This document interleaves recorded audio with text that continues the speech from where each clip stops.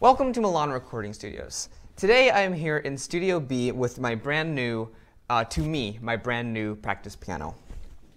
Now about a year ago, back in December, I found this practice piano at a music shop in California, and I really liked the piano, but however, I didn't know much about it. But I only spent about 10 minutes with the piano, and I decided that this is the one I wanted for my practice piano. I liked the feeling of the action, I liked the way the piano sounded, and I figured that I would be very happy with how the piano played, and I would be very happy to practice on it for a long time every day.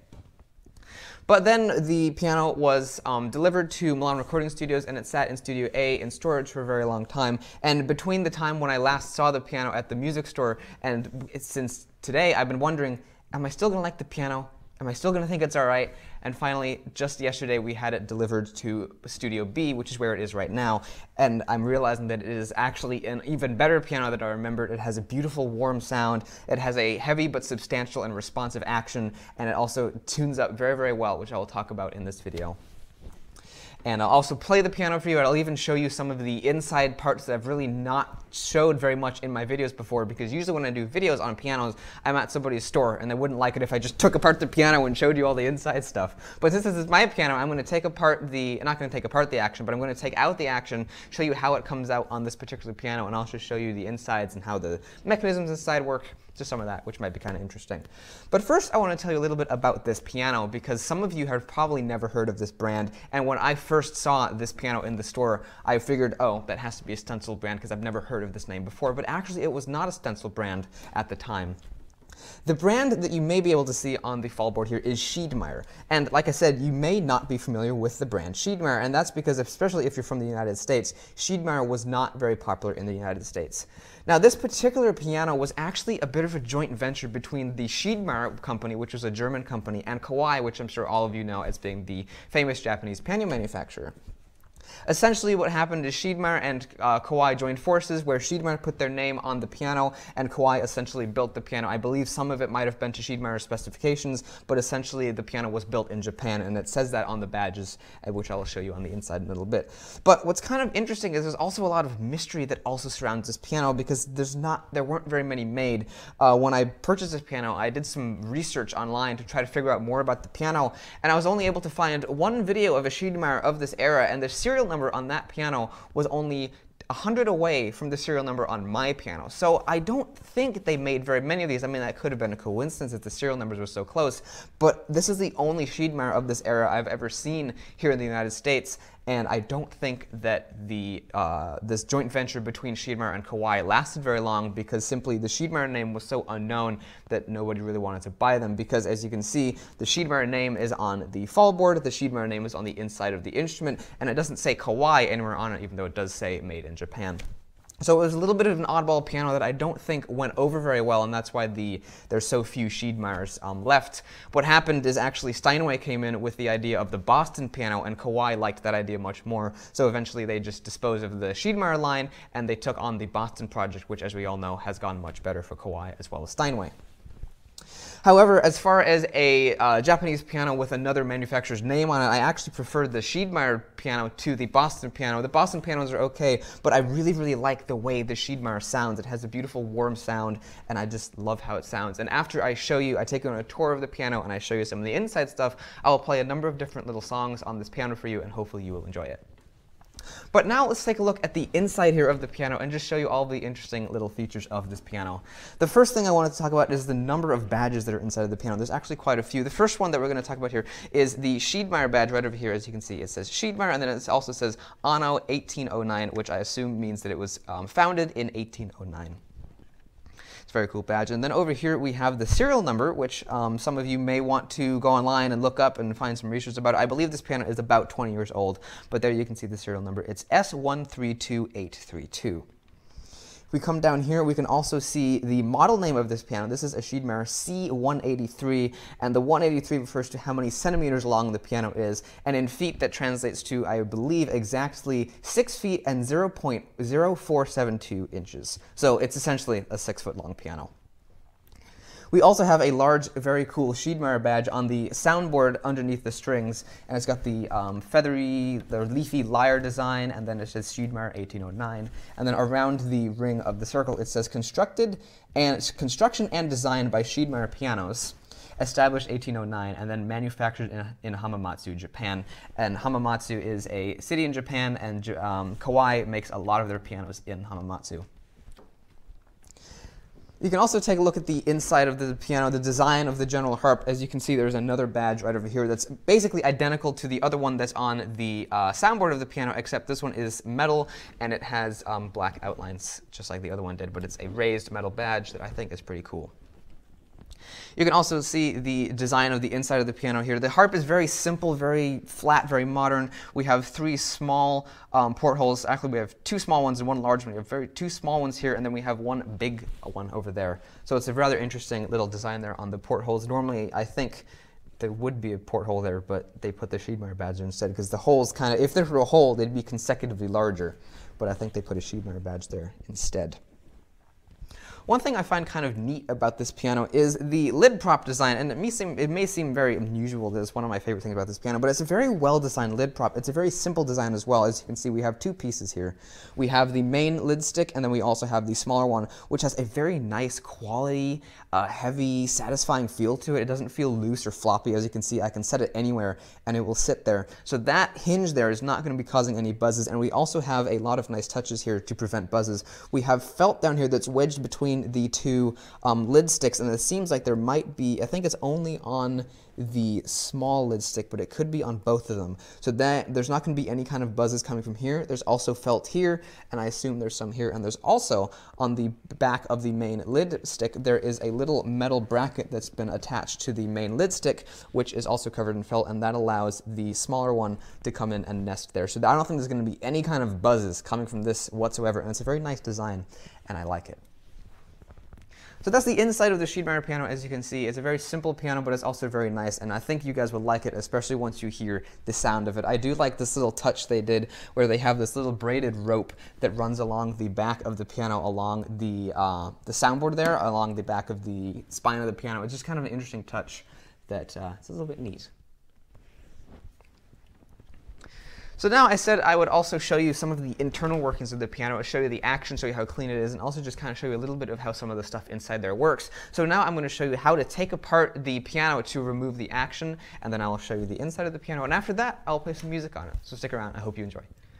The first thing to do when you want to remove the action on the piano is to remove these 2 wing nuts that are found underneath the piano, and they're found underneath of the cheek blocks here. There's a little hole. I'm feeling it here, right here with my finger. It's right about there.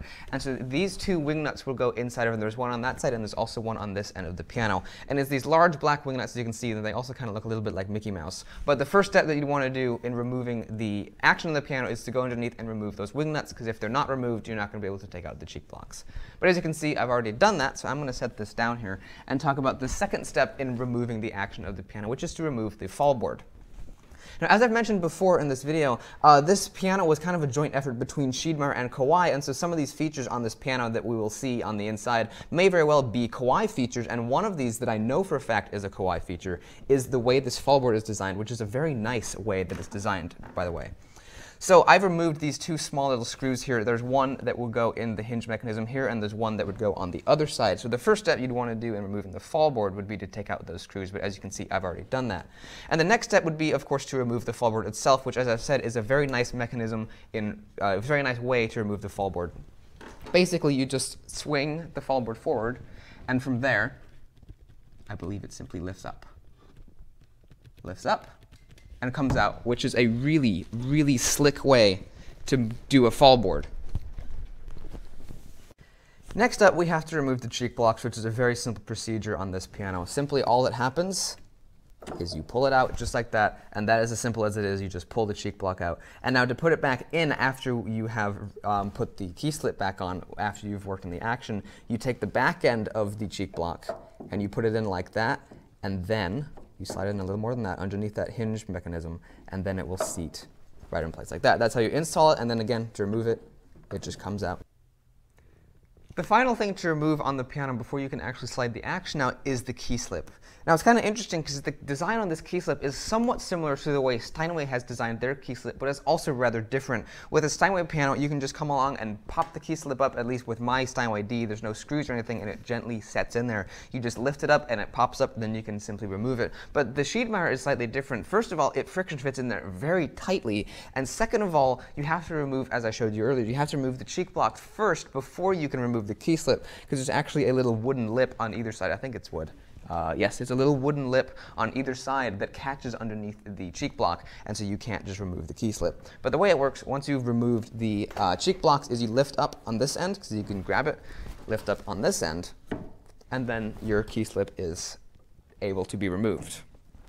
And that in itself is relatively, like I said, kind of similar to the way Steinway does it. There's 4 dowels underneath here that fit into 4 holes, and then that keeps the key slip in place. One interesting thing I wanted to note about the Schiedmayer key slip, though, is it's got this big piece of metal here. As you can see, there's a little color difference there. This darker piece is actually metal, and for whatever reason, Schiedmayer decided to put a big chunk of metal in their key slip, and I've never seen anyone who's done that before. The one, my Steinway key slip is simply all wood, and I believe that my previous practice piano, my Baldwin, also was all wood, and I've never seen anyone put a large metal chunk like that on the key slip, but it has a very, very heavy feel, and I'm sure they did it simply because it would be more structurally sound or some reason like that. I'm going to go put this away, and then we can slide the action out.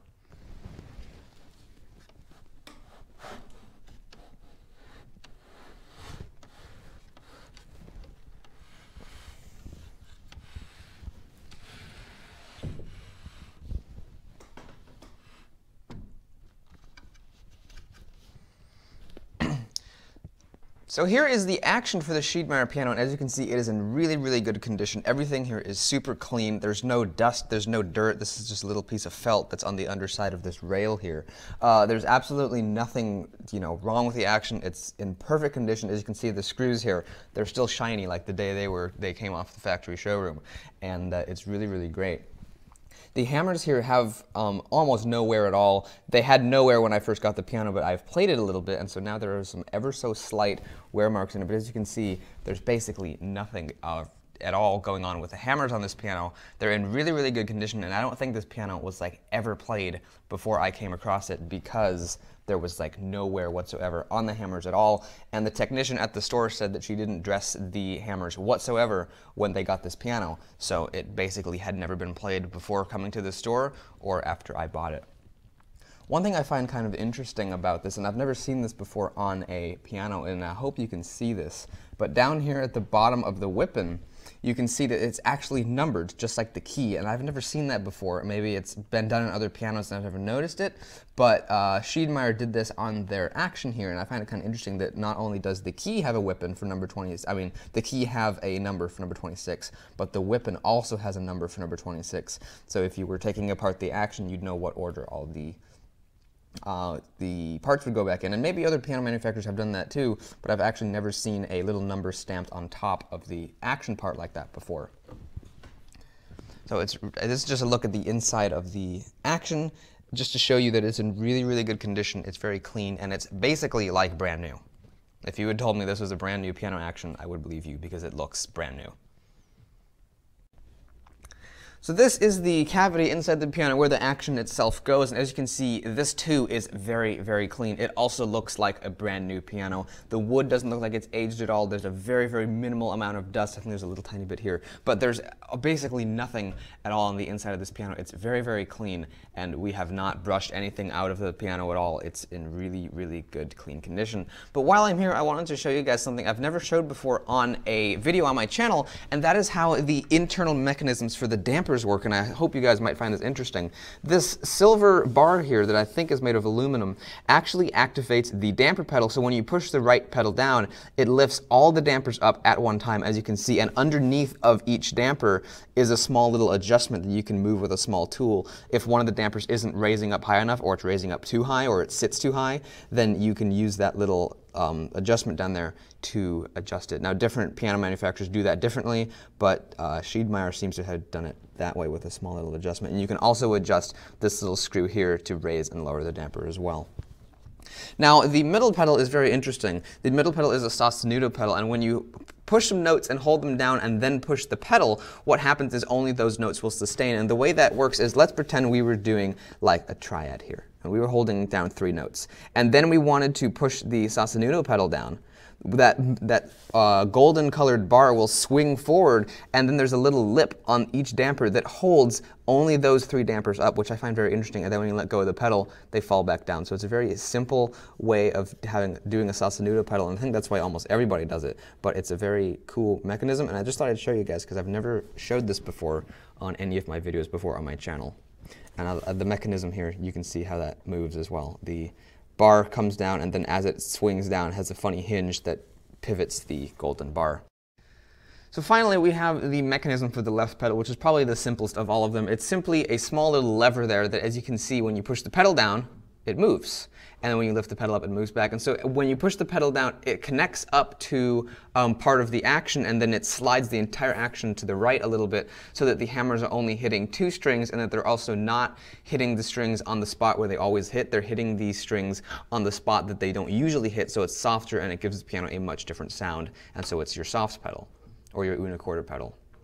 So that's the mechanism for that. Very simple, and like I said, I've never showed that before, so I just thought I would since I have the opportunity here. Hopefully you enjoyed that little tour of the inside of the Schiedmayer piano. As I've said before, it doesn't say Kawai anywhere on it, so when I look at this piano, I always think Schiedmayer, not necessarily Kawai, and so you may recognize some of those features on the inside of the piano. Like I said, the hinge here for the lid is definitely a Kawai feature. Perhaps some of the other features on the inside of the action were also Kawai features, but I just tend to kind of call them Schiedmayer features because that's the name that's on the piano, and that's what I think of this piano as being, even though it was made by Kawai in Japan.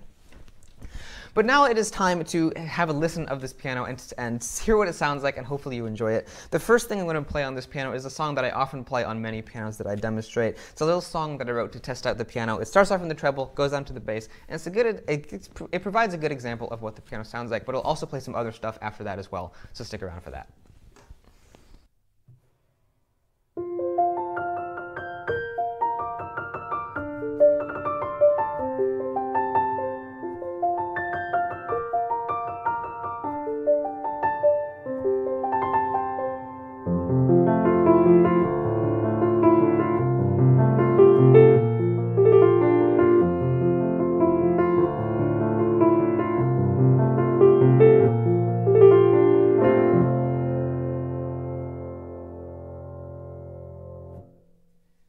As you can hear, this piano has a very, very nice tone. It's very warm when you get down here into the bass and the tenor, and it's also very clean up here. I think the hammers up in the treble could be a little bit harder, and as I play the piano, the hammers are going to get a little bit harder and brighter. So I think that the treble on this piano will become very crystalline and very bright and very sparkly over time naturally as I play and practice on this piano. But for now, I think some of the hammers are just a little bit soft, but that could be just my personal taste. This C, for example, could be a little tiny bit brighter, but as I said, it will naturally become brighter as I practice on this piano.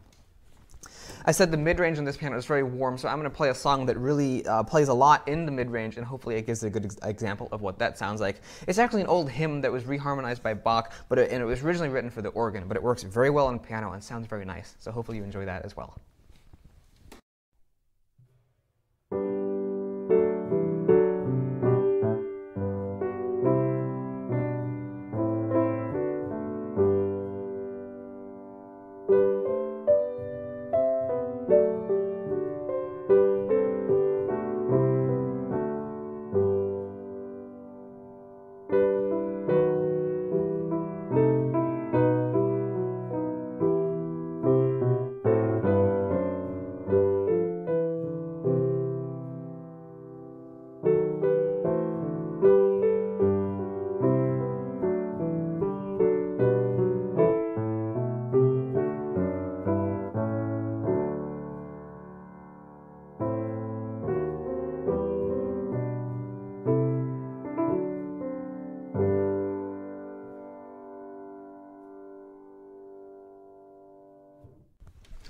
I personally really like the sound of this piano. It's very warm, it's very mellow, and it has a really, really nice sound. And I've said that before many times, but I just really like the sound of this piano. One of the things I really like on it is the bass, and even though it's a 6-foot piano and the bass isn't going to compete with, say, that of a concert grand, I do think it has a very nice sound in the low bass.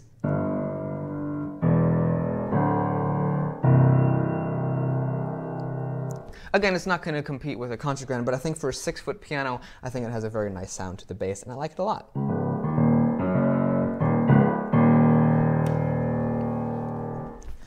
Another thing I think is kind of cool about this piano, it's a very versatile piano. You can play, of course, lots of different music on it, and it all sounds really good. You can play something like this.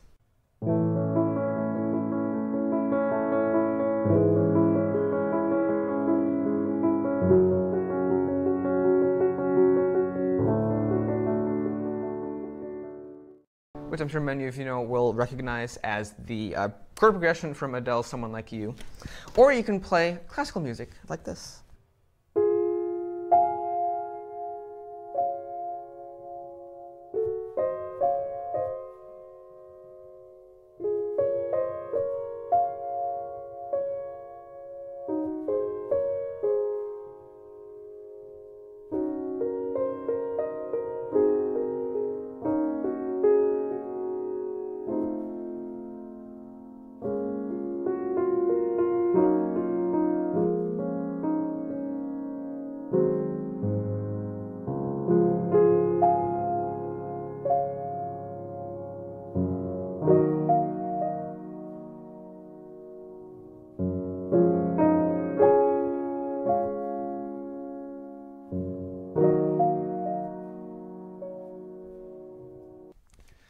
Hopefully you enjoyed this rather in-depth review of my personal Schiedmayer C183 practice piano. I think it's going to make a fantastic practice piano, and it's going to be a lot of fun to play on. It has a really wonderful sound, which I've said many times before.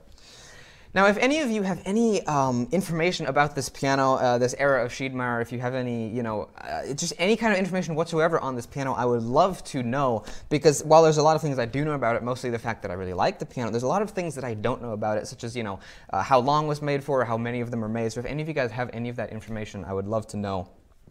When I bought the piano off of Peninsula Piano Brokers, my good friend Greg, who works at the store and I believe owns the store, said that the piano comes with a Bavarian spruce soundboard, which would explain why the piano has such a nice warm sound. And he also said that it came with Renner hammers, which would also explain the nice warm sound. Renner hammers are very quality, and that would explain the really nice sound and awesome feel that I have on this piano. But that's just only some of what I know about this piano. I don't know a whole lot about the piano. So again, if any of you know anything about the Schiedmayer piano, please let me know. I would love to know.